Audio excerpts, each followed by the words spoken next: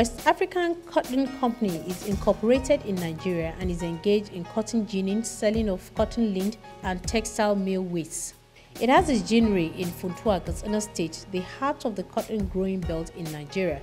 The company has the capacity to gin over 50,000 metric tons of seed cotton per season. It also contributes to the development of cotton production zones through various farmer-oriented schemes. The production manager of WACOT Ltd conducted us round the facilities to show us the equipment the company acquired through the Bank of Industry. As you can see from here, this is our raw material from the farm. As it is, it's brought in from the farm to our production floor. This place you are seeing is where the raw materials are fed into the machines. And you can see from here a pipe. This pipe, we call it telescope. This is where the materials are fed into the machine by a sucking air. We call it suction air. That is where it's fed to the machine. These 3 units you are seeing outside are the pre-cleaning plants. The doors, what they do is they remove trash and fine particles from the raw material, which is seed cotton, before it's being taken into the machine.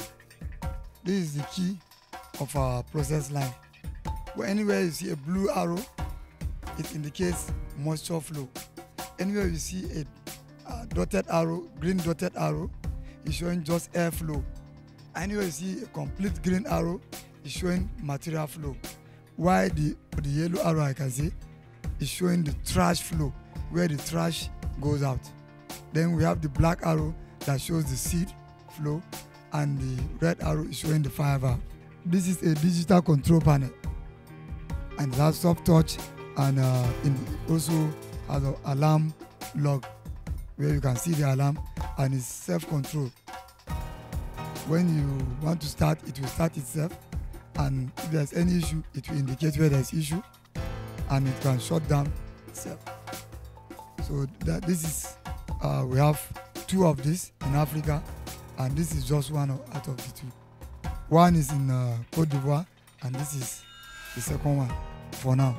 After the pre-cleaning from the outside, after being fed, then it comes through this unit at the top, and that unit you are seeing is called the rock catcher. And that rock catcher, what it does is it helps in removing heavier particles on open balls of cotton. Then it now drops through this pipe to that drum. You can see, though it has been evacuated, but we have some, you can see there's a little stone there, something like that, are some of the things that will drop from this pipe to this drum. It's showing the flow of the material after the rock catcher. Then it comes to this unit, the top unit you are seeing, or the complete unit is called the Big J, and it's segmented into 3 parts.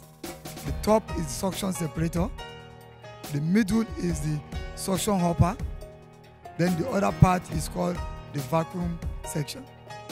Top is where the air and the cotton is being separated. It now falls by gravity into the second stage, which is the storage hopper, the suction hopper. The suction hopper, now in the Big J, there are 2 air operating here, the sucking air and the blowing air. So after dropping in the suction hopper, the vacuum section is one that cut off the blowing and the sucking air. This arrow you are seeing in this pipe, on this pipe, is where the blowing air comes. After the material is sucked, it's discharged at the bottom.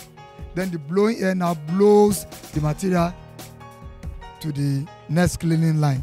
That unit at the top with pulleys, about 6 pulleys on it, is called the incline cleaner. Incline cleaner. That incline cleaner, we have 2 of them that does the same thing. One is here, the other one is at the other end. If you can see, at the other side, you see at the top side, the same range, you see it there. What it does, it separates trash also and fine particles of of adulterated material, foreign material, fine in the raw material. Now from the incline cleaners, the material is now discharged into the distributor conveyor. Why it's called distributor conveyor? Because it's the one that distributes the material on the various points of ginning. Here is mechanically driven, no air is operated here. Whatever comes in, drops into, from the incline cleaners, drops into this distributor conveyor, which distribute the material to different ginning points. We have 3 ginning points, and in each of the points we have boxes. We call them hopper, gin stand hoppers. And in the hoppers, it drops. After filling this, it will move to the next. Filling it, it will move to the next. Then whatever is excess go to the overflow hopper. From the overflow hopper, it's recirculate again through this pipe back to the distributor conveyor. This is where the ginning takes place proper, where the separation of the seed from the fiber is taking place. This is the ginning point. Other processes we have seen are all cleaning points, but this is where we call the ginning point. That is where we even get the word ginnery from. Ginning, ginnery. We have roller gins and we have saw gins. This is a roller gin. The capacity is 116 store. So you can see 116.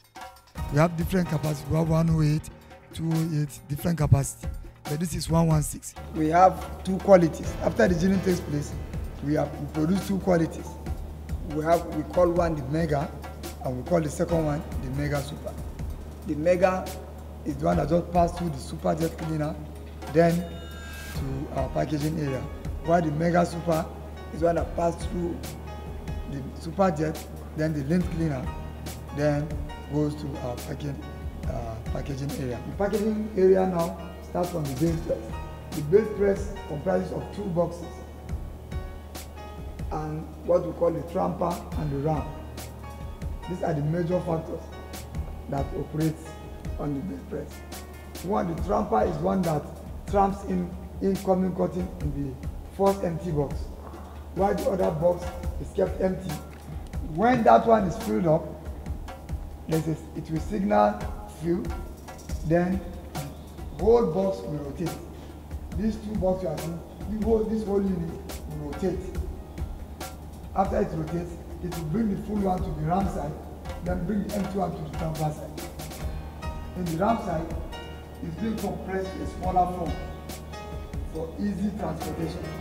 Then it's being knotted by a copper tie. The bag is inserted on this bale bagger, and the bag 100%. Why it's 100%? Because both sides, all sides are being sealed. So that's for 100% bagging system. After bagging, it automatically weighs. This is a weighing scale, and this is a digital weighing scale. This is the indicator. Whatever weight is produced, it will indicate on this indicator. From here, we take it to our packing area. This is what I told us, 100% bagging system. The top is stitched. Now nothing tampers with whatever is being produced. No stain, nothing. So whatever we have produced, after this way, that's how it's being sold.